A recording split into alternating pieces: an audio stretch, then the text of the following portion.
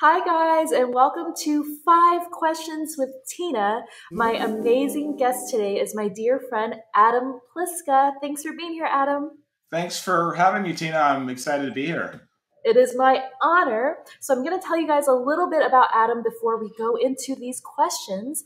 Adam is the CEO of the World Poker Tour, and he has been with the company for 18 years, from bringing them public as general counsel all the way to becoming the CEO now. He is a lawyer and a graduate of UC Berkeley Law. He was a law firm lawyer, general counsel, and was offered a role in the Senate Judiciary Committee before moving over to World Poker Tour. Super cool, Adam. You're so awesome. Well, it is the advantage of living a long life is you end up doing lots of things. So it's fun ride. No, you're awesome. You can say I'm awesome. And he is also, speaking of awesome, an Emmy-winning TV producer and a graduate of the USC Film School. You just have to like overachieve and make everybody feel bad about themselves, right? Well, now you've lived the life of somebody at USC. I actually, you know what I love the most about USC? I know this is not one of your questions, but the film school, as you know, is right next to the music school. That's right. I used to do some like sessions back in the day for student films. Yeah, I walk outside and hear all of the musicians playing, and yeah, just be in wonder. Well, notice how I said you're a graduate of the school. I am not a graduate. I dropped out after 2.5 years. So I'm Well, 2.5 years was a significant amount of fees. I always say I'm an alumni of the USC in part because they took a lot more of my money than Berkeley, I think. So I'm sure you paid the tuition. That's what counts.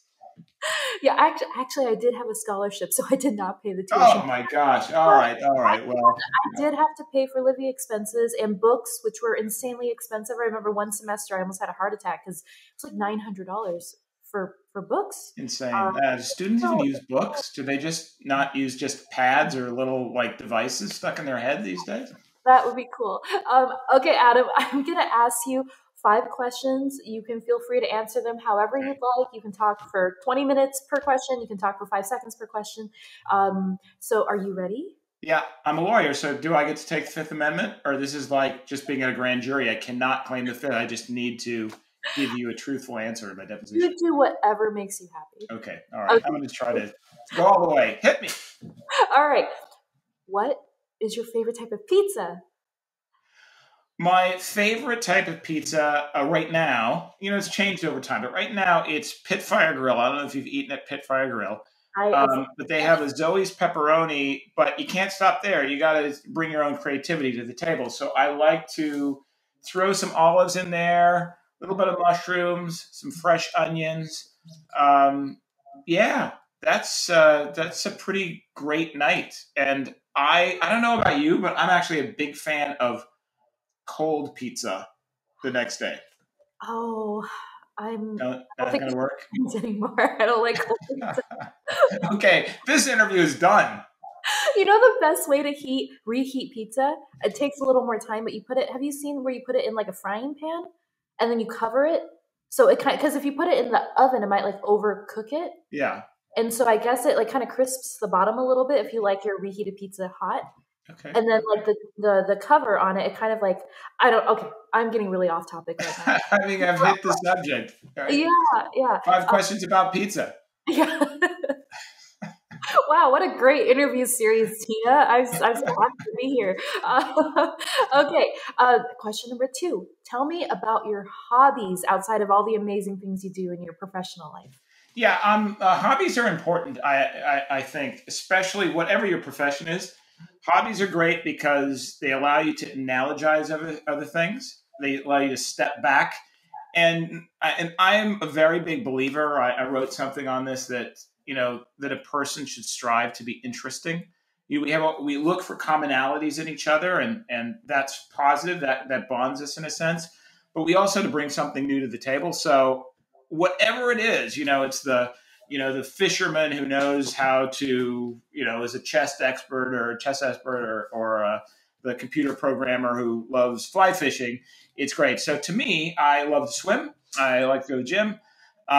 I ride horses several times a week. which is a lot of fun. I tried to get you out, but you said no. You were worried that it would hurt your cello fingers. So, okay, we're not going to do that. And as you know, I am learning to play cello from the greatest cello teacher of all time, who I harassed through an email saying, please, please, I'm a beginner. I don't know anything. Would you please take me? And I don't know how I get through. Adam is actually my one and only cello student. Well, speaking of cello, not to put you on the spot, we did just have our virtual cello. You just had a lesson, yep. Do you want to play just a little? Yeah, sure. Okay, teacher. Here we go. If it's bad, guess whose fault it is? Okay, go.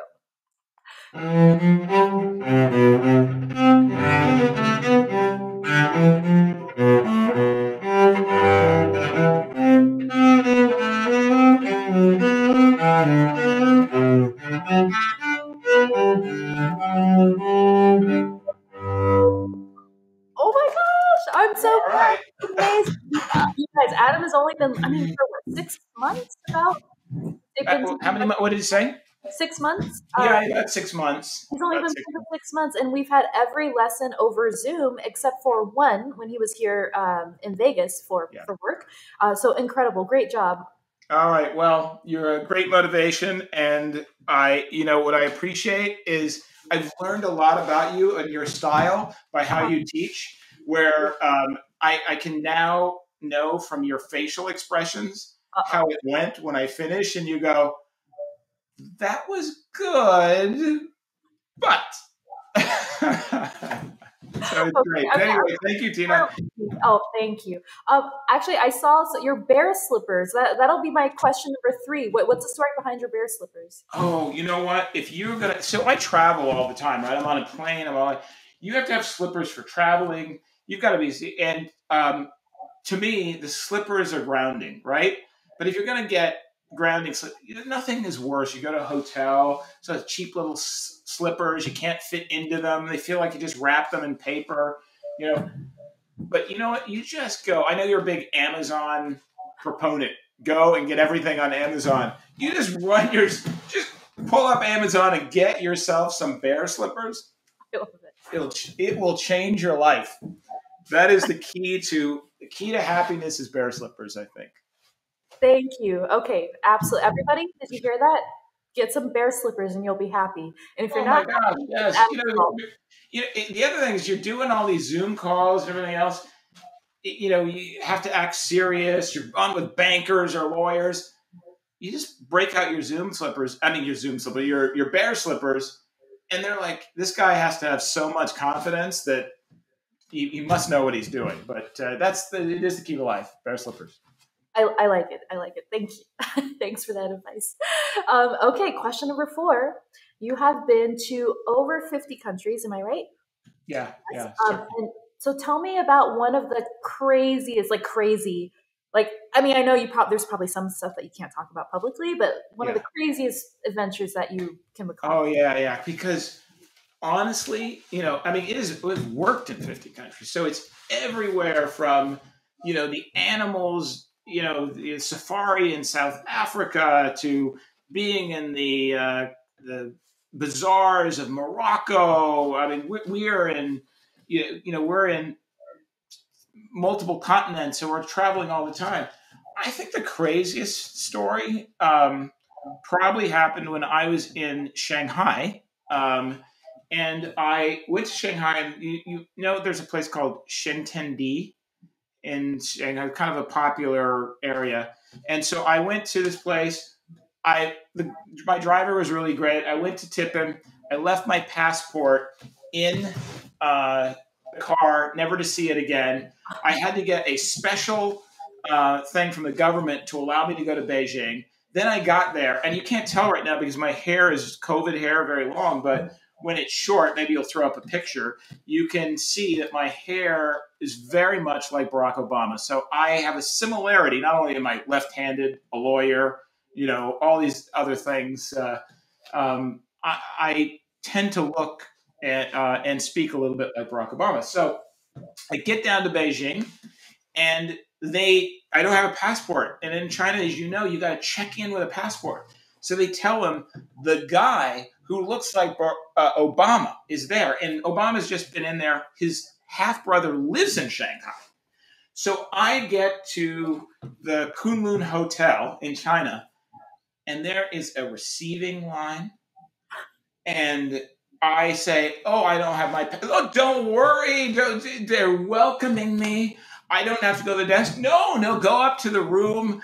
The room is the most spectacular hotel room you've ever seen in your life. There's a butler. It is just I do remember this. The ceilings had some kind of luminescent type of thing that made them look like stars.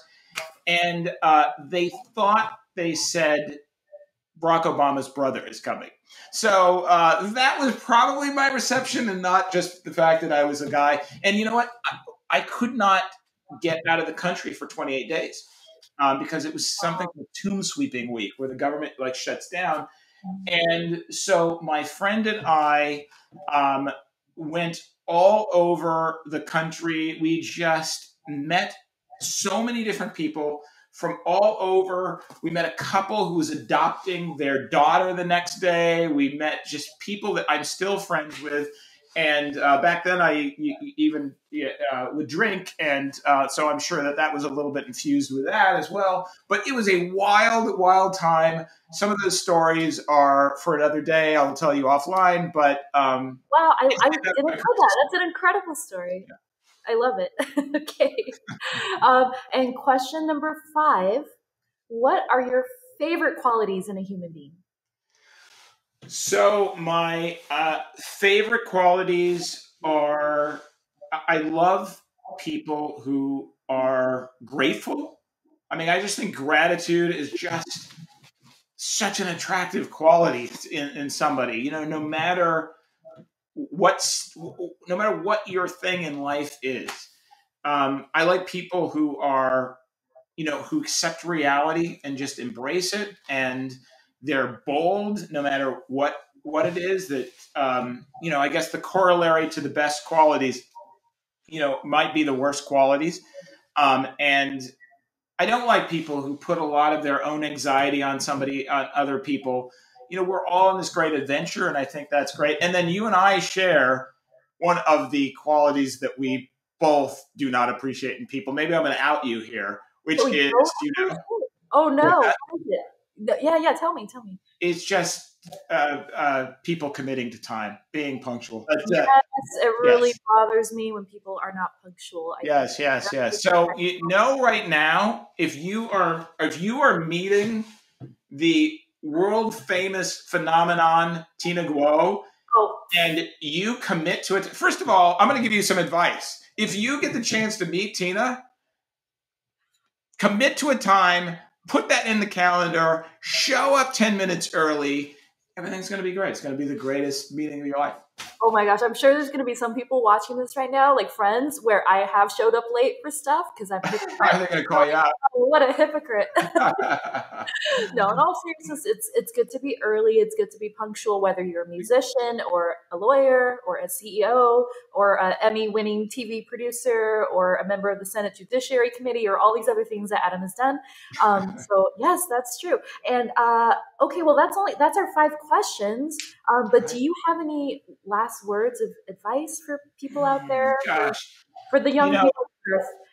Yeah, I recently, sometimes I'll post different things about, I don't like to be presumptuous or assume that I have all this wisdom that is going to apply to everybody else. But I do like to write. Occasionally, I'll write a series to myself called Advice to My 21-Year-Old Self. And I guess the one that I've thought about most recently is that, don't let the stress take the joy away from your life, because you will not remember almost any stress. The craziest, wildest things that you think, oh my God, this is going to fill me with dread. You're not going to remember it. And you're not going to prevent it, all of it, but you can't let it steal your joy. We are on an adventure every single day. It is the journey that matters. It is not necessarily we're going because, the question I like to ask people all the time, Tina, do you know who the king of Sweden was in 1850? No idea. Nobody else does either, except if you were in 1850, you would absolutely know who it is. One day it will not matter. So just right now, there's a bunch of Swedish people going, this is not true. This is horrible. But anyway, it won't matter. It's important that you enjoy the journey, and that's it. That's really nice. I tend to like get stressed out sometimes, from work, and it's very difficult for me to keep calm in certain situations. So that's really good to remember, because you're right. In the end, when I'm 100 years old, hopefully I'll live to be 105. Most of the stuff that like we all stress about is probably not going to matter, right? I was talking to a friend of mine, another friend of mine, like a week ago, and I think, what was she saying? Just, she was like working, I think, with some older people, in a hospice setting, and never, and I'm sure people have heard this before, but never has she come across a patient or a person who said, geez, I wish I worked more, or I wish and the moments, like you said, that you do remember, and to, I guess, right, focus on what's important. So absolutely. I remember when I was leaving my law firm, law firms take a big bet with young attorneys because you don't know anything. I mean, you're just like a monkey in a room, but they're paying you a lot of money to be there. Right. And so there's this point where you're going to leave. I wanted to go into some business and stuff. And I remember this most stressful day of my life was like, how was I going to say it? What will people think or whatever? And I remember, and I was leaving a voice message for the group, and I studied it all night long. I couldn't sleep. And I learned an amazing lesson that for 24 hours, people will really care. And then something will happen in the news, or their life will happen. Or literally, there's nothing you can do that will make people care more than 48 hours later. So enjoy life. Don't let it steal your joy. And and doing all those great things that you do. Exercise and meditate. And I saw you doing a pottery class and all that kind of stuff. Enjoy it. Thank you, Adam. Oh, this was so great. Thank you so much for being my very first guest on the very first episode of my new video podcast. Have you enjoyed yourself, or has this been a terrible experience? It's been great. I only hope that me being your first guest doesn't mean that you won't get any more viewers. But please, it gets better. That's how plays and stuff go. It just goes like that. So, keep watching. Thank you so much for taking the time. I really appreciate it. Thank you. All right. Thanks, Tina. Okay, bye. Bye. Bye, everyone.